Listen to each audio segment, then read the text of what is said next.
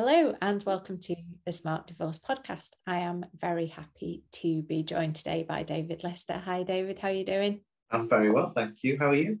Excellent, I'm good, thank you. David is a partner and head of family law at Ward Hadaway. He won the Family Law Solicitor of the Year award at Jordan's National Family Law Awards, was nominated Partner of the Year at the 2022 Modern Law Awards and the Yorkshire Legal Awards. He's believed to be the first solicitor in the UK to have represented both husband and wife in divorce. And that's what we're going to be talking about today, which is very, very exciting. So give us a bit of background, David, about why working in divorce is so important to you. So I had a very unusual or very difficult experience of early family life in many senses. My parents separated when I was 18 months old, and my mum went through a series of abusive relationships that culminated in her struggling with alcoholism. And my father went in a different direction and became addicted to heroin. And I, as a consequence, saw a lot of difficulty and a lot of pain when I was growing up. And what that meant was when I finished my law degree and I got the opportunity to choose the kind of law that I wanted to do, family felt like a natural fit because I'd seen it all before. I'd seen, bruises, not just physical ones, but, all the things that come with family breakdown and all the aftermath of that and how it can affect people longer term, but also how they can come back from that and that life can be better. And I make no criticism of my mother, for example. She turned herself around really quickly and she's become this matriarch of our family and a wonderful mother and grandmother. So I've seen it come full circle, and it enables me to say to people who are at the beginning of that process, you're going to be all right. And I can say that with conviction, knowing that it's true. And I think that all that early experience really drove me towards somewhere or a field that I can show that I care and that I understand. And I don't think I could do that if I was selling property, for example. That makes sense. And I know that we use this phrase good divorce or amicable divorce, and then I know that you're keen on helping people to come out of the divorce in a good place. Tell me a little bit more about why that's so important to you. Again, in my early career, my nickname was Litigious Lister, and I was the one that was, I know, or the Yorkshire Terrier. I was always in court, banging my fists on tables and shouting the odds. And as I've grown older and matured, I've realised that that's not the way to deal with it. And yeah, you get a name for yourself for being a bit of a bulldog, but does it actually help? Solicitors, we have a code that we have to subscribe to, and part of that is acting in their best interests. And for a long time, I thought best interests meant getting them the most money or getting them the most time with their children. But then if they become a terrible person as a result of that experience, or a broken person as a result of what you've done or contributed to, are you acting in their best interests, or are you acting in the interests of your firm and your target? And that's what made me change my outlook in more recent years. So it was in around about 2019 that I went to my current boss and said, no fault divorces coming into play. We're going to end up with a system where people don't have to blame one another anymore. How about we create a model that enables people to use the same solicitor?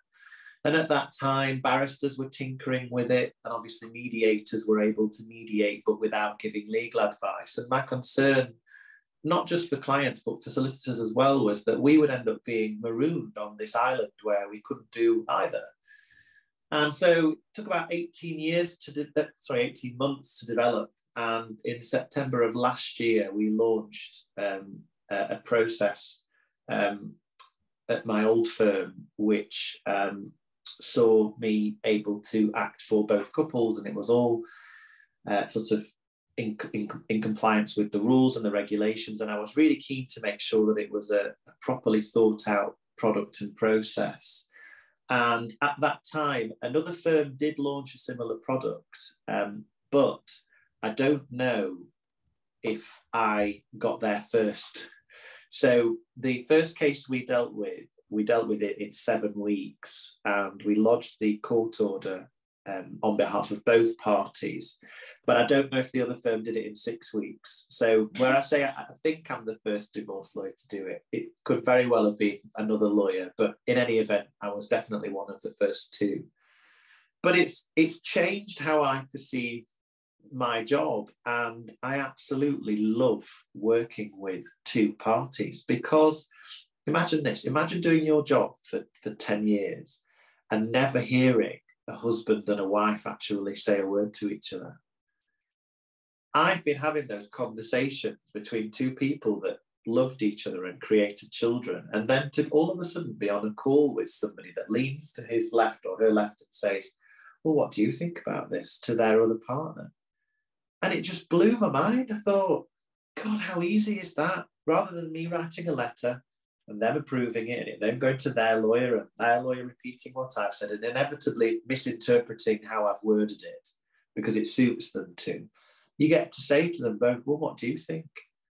And it just completely shifts the dynamic to the point where when you put the phone down at the end of a call, you're smiling rather than grimacing. And the feedback that we've had from it has been phenomenal. You know, people have said, I can't believe that this hasn't been available sooner. I can't believe that people bother with two lawyers. Why would they pay for two when they can pay for one?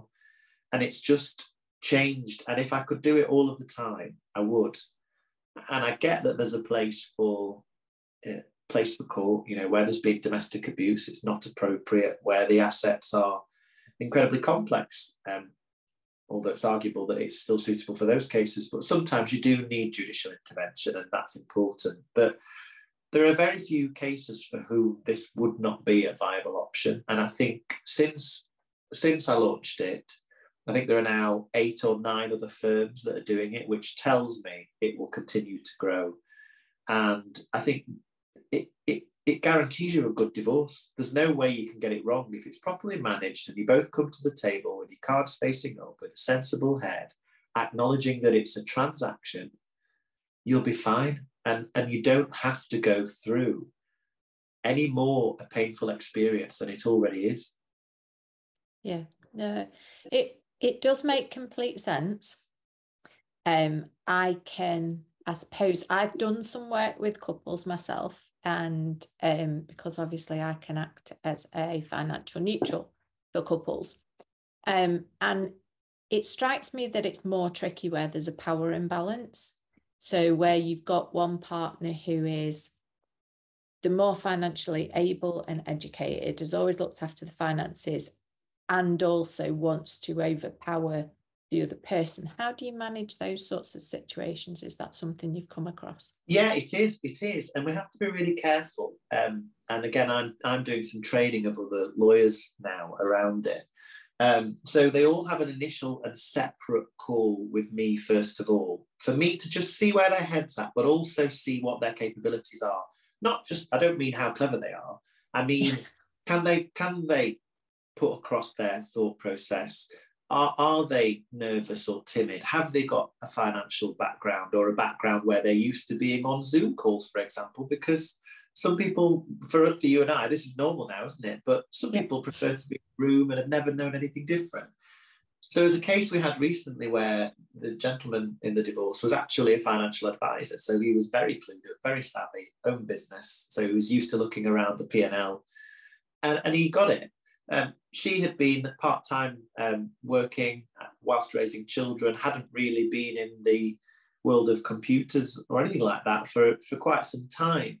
And so what we did in that case was we made sure that we explained things to her in a way that made sense and gave her extra time to ask questions, to get her head around certain figures that we were talking about. And I would husband sat very patiently whilst I did this. Would talk her through every single number and say, look, we're starting here. and we're going to do these things, and we end up here, and that's how we get to the number that we're talking about. Does that make sense? And we give her the option to go away and speak to somebody like yourself, for example, because they're able to have these external people involved. When you're in the court, if you want an expert to comment, you have to have the court's permission usually, and that adds another layer of costs and usually another layer of delay. But in these processes that are outside of the court, and there are many of them, we can bring somebody like you in to the joint call and say, Tamsin, we've got this question and we just want you to explain, because you're actually the expert, how we've arrived at this number, or how we might arrive at this number in a way that's tax efficient or whatever. And it just becomes a much better team effort. And that, for me, you can't put a price on that. It's great. No, absolutely. And I do think that, let's be brutally honest, people are very cost conscious when they're getting divorced in most cases. And there are some who just want their day in court, aren't cost conscious, because that it's not about cost, it's about making sure they've had their day in court. And I guess we're never going to get over that in some way, shape or form. Have you met with anybody that you've kind of, I know you said before, you sort of feel that this should be available to everybody and all couples should be able to go down this route. Have you met with any couples where you've thought, this is not for them, this is not going to work for them? Yeah, so I had a cheeky chappy call me recently and say, I'm Mr. X. I've been in the army for several years. I've built up all these savings, because you don't spend your money when you're in the army. It's one of the perks of the job, I suppose. And I've got this fantastic pension, and we've got X number of children, and my wife's pregnant with our fifth. And we've agreed that she won't have anything and that she's just going to move out with the kids. And I said to him, that's not going to work. I said, because your starting point is so vastly outside what a court would ever consider to be suitable, it's going to take me a long time to get you into the realms of reasonableness. It's going to take your wife a lot of effort to cope with the process with 5 children and one on the way, and no financial means with which to put her point across. And I just don't think that this is the right thing for you. I said, I'll represent you. I won't tell you what you want to hear, because what you want is wrong. But it wouldn't be something that I would take on for both of you. And his reaction was a little bit, huffy puffy, and, he didn't end up instructing me in the end. But that's life, isn't it? If some people want a yes man or woman, they'll go and find them, and there are plenty of lawyers out there who will take your money and tell you that you're right, but I'm not one of them. So where they come to me, I always try and give them an honest appraisal, and I say, look, I either can help you or I'm not the right person for you. And that tends to be it, rather than the process itself not being suitable. It's more the people who aren't suitable for it. Do you see what I mean? Yeah, absolutely. No, I completely see that. I think we quite often see this, we talked before about this good divorce and this amicable divorce, and there are people kind of out there who are feeling like, well, I didn't manage to have that. Do you find that you need both parties on board in order to make that work? Yeah, they've got to be. And we had a lovely meeting with a couple recently where the husband wasn't ready to have the divorce. He would have happily finished it. And unusually, they were sitting in the same room. And I don't ordinarily support that. And I had made clear to them prior that they needed to be in separate spaces, but they'd missed that. And I said, okay, well, as today is just me giving you some information, I'm happy for you to sit in the same room, but I do want you to be separate later, because, of course, you don't know if somebody's gripping somebody's fist under the table, or, there's a gun at their head.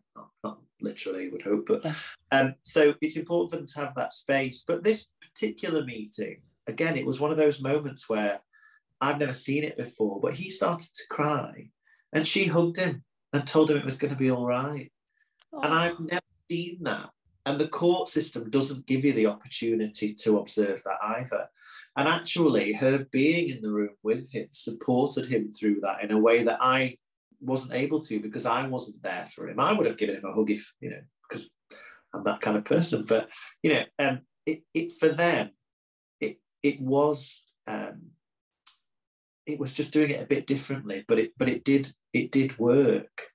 So I think people need their own process and their own.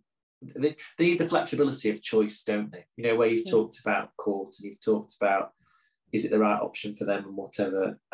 The more items there are on the menu, I think the more people will choose what they want to take a bite out of, rather than it being a set course menu. And sometimes you think, well, I don't want sweet and sour chicken, I want chicken and black bean tonight. Because we're human, aren't we? And we want choice. And I think that particularly separating couples who are going through this awful experience, taking back the part of taking back control is choosing, isn't it? It's you have the choice. And by giving them those options, you put them on the pathway to feeling like they've got hold of the reins again. And for me, once somebody does feel like they've got a bit more control and they can steer a bit, they ease up and the tension eases up and they become a bit more amenable, and then their ex becomes a bit more amenable. And all of a sudden, everybody's a bit like, oh yeah, I can see where you're coming from now. Whereas before, when they're in that flat spin and they don't know what direction they're heading in and they've no control over it, it's a bit like when you get off the waltzer, isn't it? You have to just stand still for a bit before you can actually focus on the direction you want to walk in. And I think that divorce does that to people. And I just kind of want to give them that route through the fog. Yeah, no, I think you're right.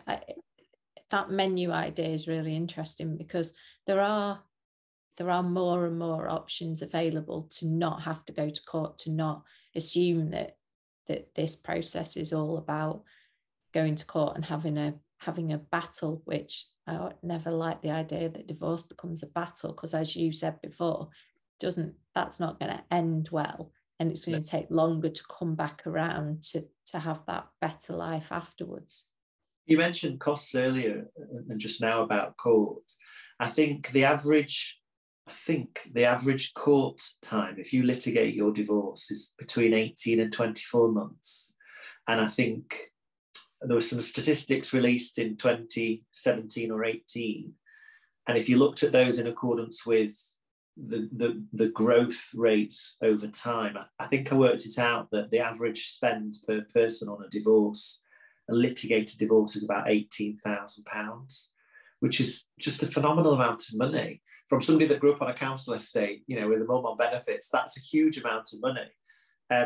That couple that I talked to you about earlier, where the husband was a financial advisor, their costs overall, their costs that they shared were £4,000 plus VAT, and plus their court fees. They had a business valuation done that cost them £1,800 plus VAT. So they weren't even in the realms of spending a quarter, I think, of the overall fees that you would spend if you went through court. And that was sorted out in less than 6 months. So a third of the average time. And it only took 6 months because we had the valuation done that took a couple of months. So if you shave that out of the process, you're talking weeks to get yourself towards a bit of certainty. And that, again, when people talk about acting in people's best interests, if you can shorten somebody's, if they were poorly, for example, and you're a doctor, you would be wanting to give them medication to make that illness go away. You wouldn't be giving them something to prolong the illness, would you? And we do, if you think about it like that, if we're sending them to court, we know that we're prolonging that pain. Actually, if we can shorten it, that surely is acting in their best interest. So I think it's about lawyers shifting their mindset and not associating getting them the most money with their best interests.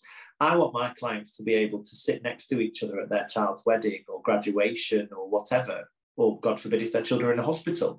I want them to both be able to sit at the side of their hospital bed and not grimace when they see the sight of one another.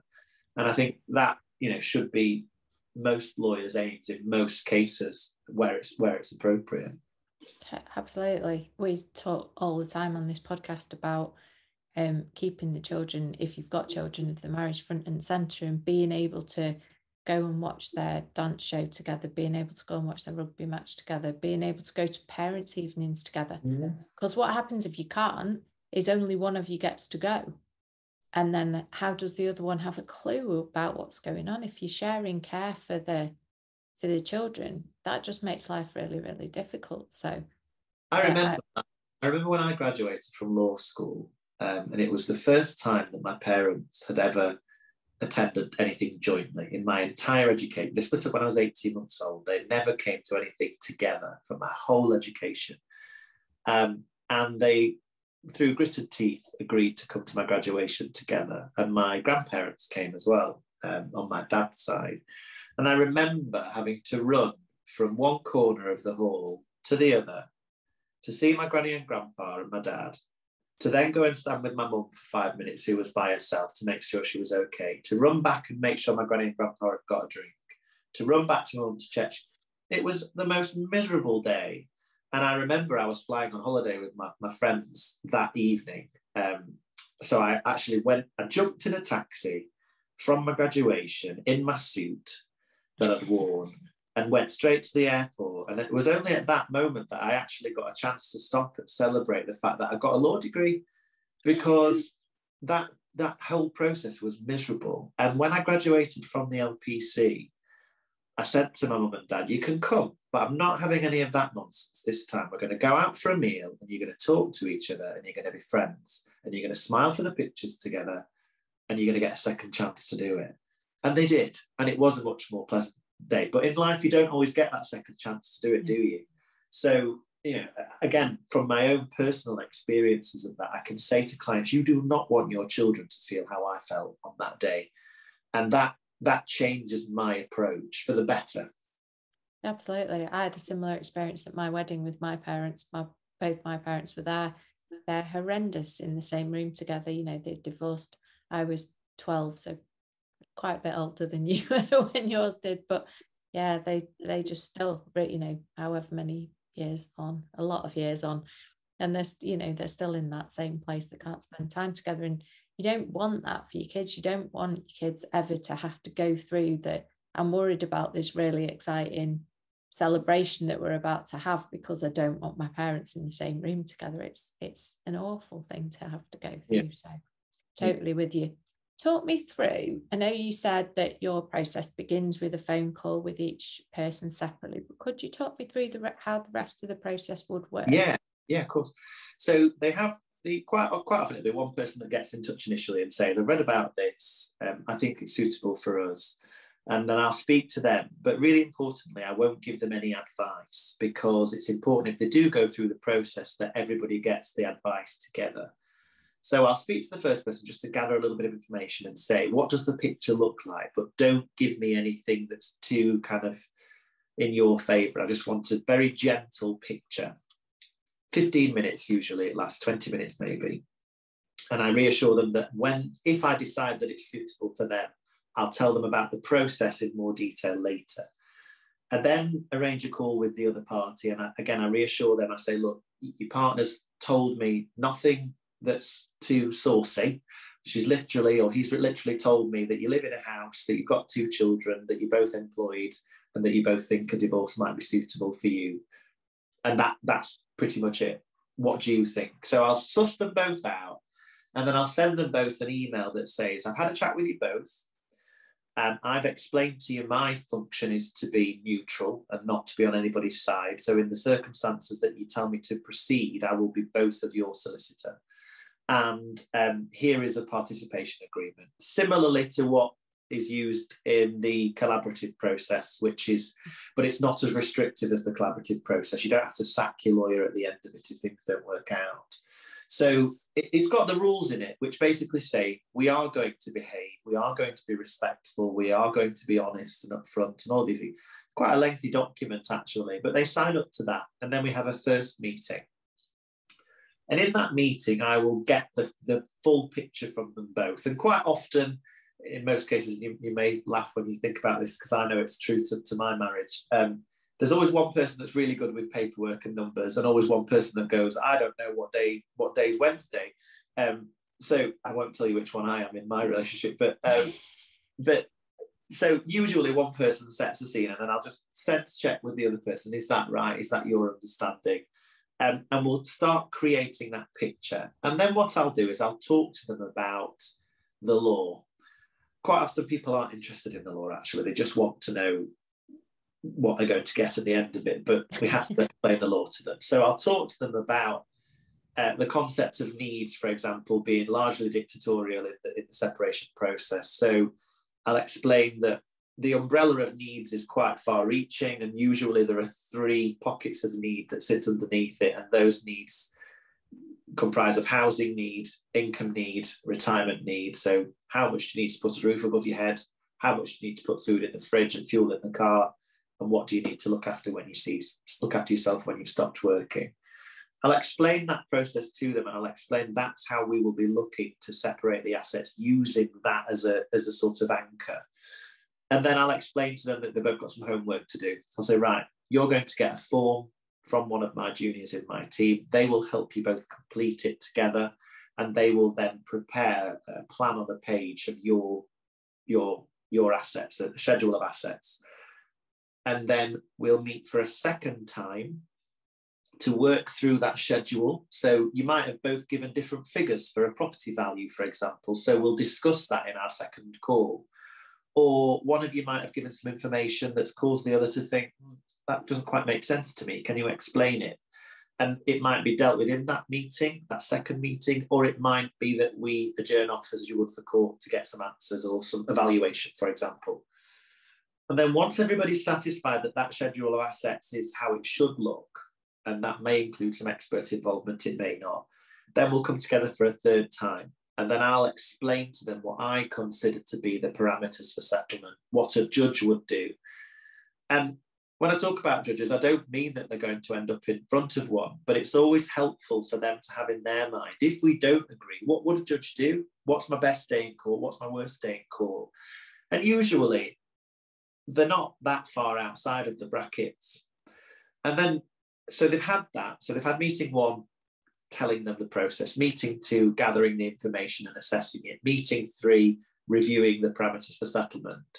And then usually a 4th step is them coming back to the table saying, thought about what you said, I'd quite like the outcome to look like this. And the other party might say, well, I'd quite like it to look like that. And so that 4th session is about bridging that gap between them. And we've had 100% success rate so far. Nobody has got to the process of not reached an agreement. And then we draft the court order and we send it off to court to be approved with our name on behalf of both parties. And the orders are being approved, which tells us the judges are happy for us to do it. So all in all, it's a really neat process. And the beauty of it is they can set the pace. So if they say, well, we want to meet at 12 o'clock on Wednesday and we want, pink wafer biscuits, and, they get to choose. You don't get that if you're going to court. The court says, well, I've only got a slot in November at 2 o'clock, like it or leave it. And I had a really unfortunate case last year, to give you an example of just how restrictive that can be. A gentleman had briefed a barrister whose fee was £25,000. The court moved the hearing to a date when that barrister wasn't available, but the client still had to pay because they'd already done all the work. So he had to pay £25,000 for a hearing for a barrister who then wasn't available, and had to pay another £25,000 for a different barrister. And that barrister did nothing wrong. They'd done all the work. They were entitled to charge their fee. It was in accordance with their terms. The client understood that.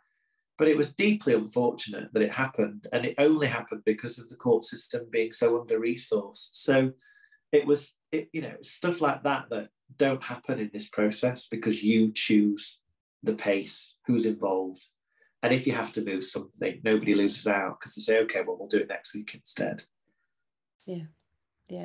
It sounds like a sensible thing to do to me, as long as both parties are able to communicate with one another and kind of, they're not, as you say, they're not kind of a million miles apart. It just seems, looking outside looking in, that would make far more sense. You only need to watch, and I know it's fiction, but you only need to watch Marriage Story. Oh, I know. No.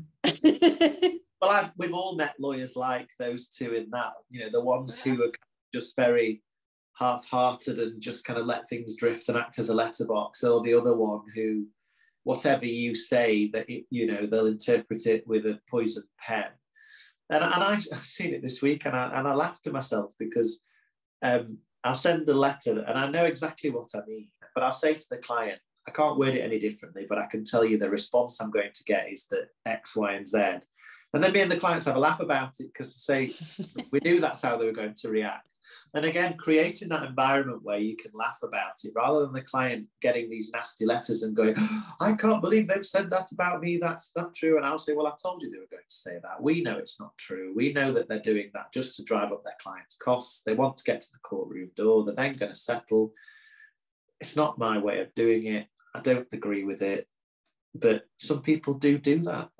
And when you're in a profession that is target driven and driven by chargeable time, it's difficult to get away from that sometimes, isn't it? Which is why I prefer to operate on a fixed fee basis, because it gives the client certainty, and the client can have faith that no matter how much time I spend on it, it's not going to cost them any more.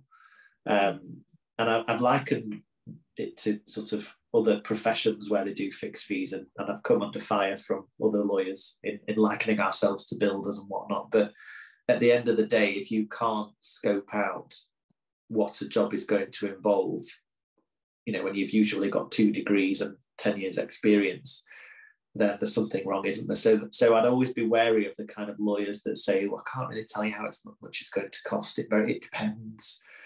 Well, it depends, yeah, but it largely depends on your approach as much as anything. So I think we've got to sense check ourselves a little bit. Consumers are not stupid. They know how it works now. They can find out the information they want. If we don't get to the point where we're giving them certainty on costs soon, they'll not use us. They'll use other businesses that are deregulated, that aren't regulated, but that can give them a fixed price because that's what they want. Yeah, no, absolutely great. That's really interesting that you work on a fixed fee, because I've worked with so many clients who will ring me because I work on a fixed fee rather than ringing their lawyer, who they really need to talk to. Yeah. Because they don't want to be charged 120 quid for an email, because they don't want to be charged for the phone call. They don't want me to talk to their lawyer because they know I won't charge them any extra, but it's costing them money for me to speak to their lawyer from their lawyer. And it's it's tying your hands behind your back whilst you're trying to do the best for the client. And it's very difficult. It makes complete sense to me that you work on a fixed fee. I think some people think when you mention fixed fee, it means cheap. It doesn't. I've just agreed a fixed price of £36,000 with somebody, and I've costed their file out, spent an hour costing out every single step, and I've built in a contingency, and I've assessed the type of client that I've got. So they are a needy client, and I've talked to them about that. I've said to them openly, you are needy. And so whereas a normal client might say to me, oh, I don't need to speak to you this month, I know that you're going to want to speak to me every week. And so whereas a normal case, it might cost X, because of your personality type and what you tell me you want, I am putting a premium on this because you are going to have more of my time. I think some lawyers really struggle with conversations like that with clients. It's like a taboo subject, costs. And what then happens is they bill them at the end of the month and then the client complains. Whereas if you have that conversation at the beginning and you say, look, what do you want from me? What are you going to need from me? And I will then work like that. And it's only like, when you go to the supermarket, you can buy Tesco value sausages and it doesn't come in a nice packet, and it's, they're usually a bit squashed, but you pay 15 pence. Or you can go and you can buy Tesco Finest and you pay a bit more, but the packaging's a bit nicer and the sausages are a bit thicker and they're a bit tasty. Or you can go to the butcher's and you can say, I want that sausage and I want that sausage and I want you, and I'm paying a premium for it. It's exactly the same. You can have that conversation with clients. Do you want it cheap and dirty? Do you want it a little bit different? Or do you want me to be at your beck and call 24 hours a day? Because I will be, but you've got to pay for it. Yeah. And it's that kind of thing. We're used to being able to, when you go on, I always liken it to different different customer experience. But you know, when you go on a car comparison website or a car insurance, and you get that table that says what's included for the price, red ticks and red crosses. That's how consumers are used to purchasing services these days, and the law's no different to that. So I think it's that kind of makes me think we've got to catch up. And this process that we've created with the fixed pricing and the one lawyer model, I think goes great lengths to set the scene. And I'm really pleased that other lawyers are following suit, because it only benefits the client. Yeah, absolutely. How, because I'm guessing that lots of people don't know about this service at the moment and don't realise that there is an option to have one lawyer for the both of them. How can, other than I realise talking to me is going to help, but how can we spread the word that this is available, that this is an option to clients? I think, people like you, people who come into contact with couples where they are thinking about separation, it's about catching them at that early stage and not letting them fall into the trap of the traditional model. Once you've got your own lawyer in place, that's it then. You end up pitted against each other in many cases. Some lawyers are really, really good at being collaborative, picking up the phone to the other lawyer. But again, there's a lot of catching up to do in terms of that. So it's about getting them at that, mortgage providers. People will contact their mortgage provider and say, we're thinking about remortgaging because we're splitting up and my ex wants to buy me out. They can capture the people at the beginning and say, well, if you're thinking about it, let's work together with this person. They can help. We can all get on a call together and we can all discuss it. I think that, for me, is the key. And then it's just about getting the message out there, like you say, talking to people on podcasts, giving examples. I think people really like to see worked case studies. So we've just released one recently talking about a specific case that showed people how long it lasted, who was involved, what the costs were, what the issues were. So people can look at it and go, that's quite like my situation, actually. We've got similar problems. And it will gain traction. It's already gaining traction much more quickly than I'd anticipated. And also firms with credibility offering it. So there are other firms that are offering it that are very, very good firms. And that those firms of real quality, if they are pushing it, it means it's worth pushing. They wouldn't put their neck on the line to champion a process like this if it wasn't good and viable. So I think that's the other thing. People that have got some clout getting behind it and not being afraid. Some people will say, well, it's the turkeys voting for Christmas. But it's not. It's just, I think there are something like 50% of people who get divorced don't go near a lawyer. And I think the reasons for that will be cost, and I don't want to have a fight. So you're pitching to that other half of the market, and also a large proportion of the market that if they could use one lawyer, they would. And my old firm, we did a survey, and I think something like 78% of people said, if we could have had one lawyer and not two, we would have. And I think that was a survey of about 2,000 people. So not a small sample. Yeah. I think it's a great idea. I think that having spoken to you today, now understanding more about what you do, it feels like a bit of a no-brainer. And for those clients that it's appropriate for. Is there anything that I haven't asked that I should have asked that you're dying to tell me about?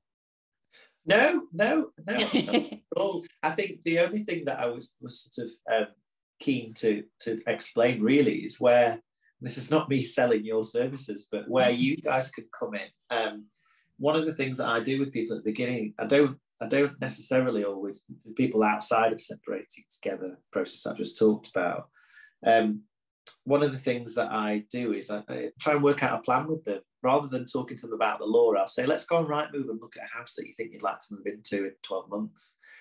And I know that you do forecasts to look forward and say to people, okay, well, if you end up with this, you'll be able to get to that point. And for me, I think you can't underestimate the importance of that, because giving somebody those stepping stones and saying to them, close your eyes, imagine where you want to be. And I go even further, I say, what colour's your sofa? Because I want them to put themselves in that new life and that new world. But it's a bit, if you don't have a target to aim towards, there's no point in firing your arrow, is there? Because you're just firing it into the empty space.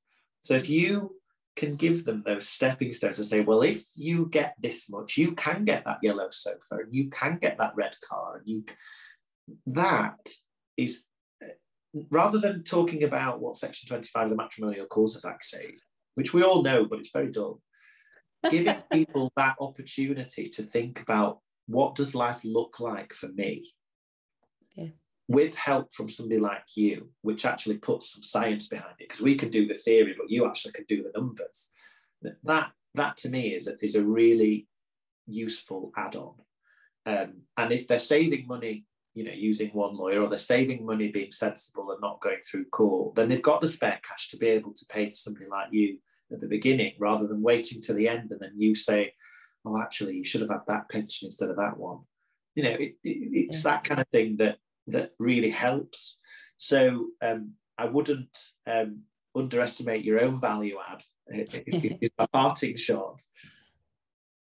Oh, thank you. No, that's massively appreciated. I think understanding what the way you've agreed to separate your assets, what that actually means in the context of your life and your lifestyle, it's clarity and peace of mind. And I think you're absolutely right. I don't think that can be underestimated at all. Thank you so much for joining me today. I've really, really enjoyed our conversation. If our listeners and viewers want to get hold of you, we'll put all your contact details in the show notes. And I'm sure you'd be happy for people to contact you if they're interested in your services. My mobile's always on. I always say to people, I'm not a 9-to-5 lawyer. Much to my wife's upset, I take calls at 1 morning. So in fact, I took a call from a client when she was having our first baby and in labour. So you can get me usually anytime. Yeah. And if you can't, I'll ring you back. That's amazing. David, thank you so much for joining us. Thank you.